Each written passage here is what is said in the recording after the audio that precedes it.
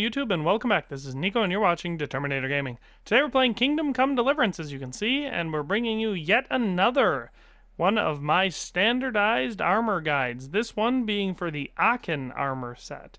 Now, to qualify for one of these guides, I have to be able to find at least 3, preferably more, pieces of armor that have the name of the set in them. Otherwise, I don't consider them a set. If I have those 3, then I fill in the blanks for the rest and try to make a suit of armor that makes sense, and then I put it together, and I do one of these guides for it. If I can find any weapons that make logical sense to put with it, you know, like if they share the same name or something like that, I'll obviously choose those. Or if there's historical origins that'll tie it to them. Otherwise, I just pick a weapon that I think makes sense to go with it. What I do is I go through the weapons, then 3 layers. The first layer being clothing, second layer being mail, third layer being the unique pieces that make this suit of armor what it is. And I show each of those pieces. Then what I do is I move on and I'll show you the total value of the suit of armor and the total AAR, which stands for Average Armor Rating, which is a scale I use to rank armor in this game from 0 to 155. The higher it is, the better it is. So with all that in mind, let's jump right into it and start with the weapons. Here we can see, as a weapon, I chose the Soul Slicer, which is a mid-range two-handed sword. This suit of armor did not have any specific weapons that made more sense with it, so I just chose this one as it's a good dueling weapon, and this outfit seems like it's made for mobility and dueling in general. So the Soul Slicer is what I chose, but really any weapon would work. Next up, we have layer 1 for the armor, which is where we'll see our first piece labeled Aachen. So we have the Aachen dyed gamson, the decorated black hose, the necklace, padded coif, silver ring, and silver spurs.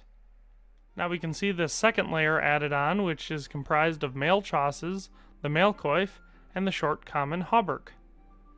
Alright, so the third and final layer of this outfit is comprised of all the unique items that make this suit what it is.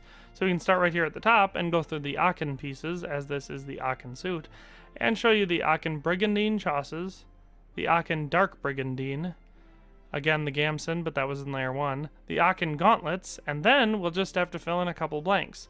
So we'll add the bassinet with clap visor, because it's just got the aesthetic that really goes with this type of armor, the cumin riding boots to finish off the legs, and lastly, the simple plate pauldrons, keeping the outfit quite simple, as it were. This suit of armor, that being the Aachen armor, has a total value of 10,171 groschen, and a total AAR, or average armor rating, of 108.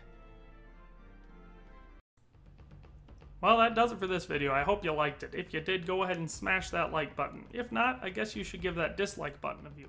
If you have any comments, questions, concerns, go ahead and drop them down in the comments section below, and I'll do my best to address them as soon as possible. If you like this content or this game, why don't you go ahead and subscribe and turn on notifications so you can stay up to date on all the quality content that I release here. If you need any help navigating, I've got a helpful little link right here on the screen that'll help you subscribe to this channel, and I've also got one that'll lead you to another one of my fantastic videos. But in any case, thanks for watching, and have a nice day. I'll see you next time.